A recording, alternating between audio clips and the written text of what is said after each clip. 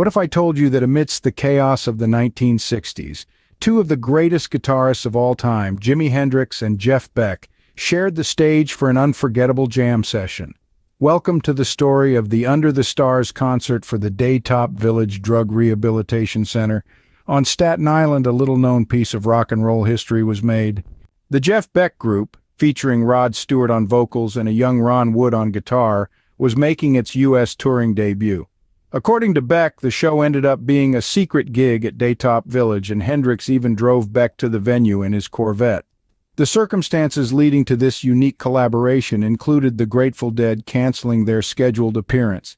The Jeff Beck Group, having shared the Fillmore bill with the Dead, stepped in as a last-minute replacement. However, due to Rod Stewart's strained vocals, he couldn't perform, so the performance featured Hendrix, Beck, Wood, and Beck Group drummer Mickey Waller.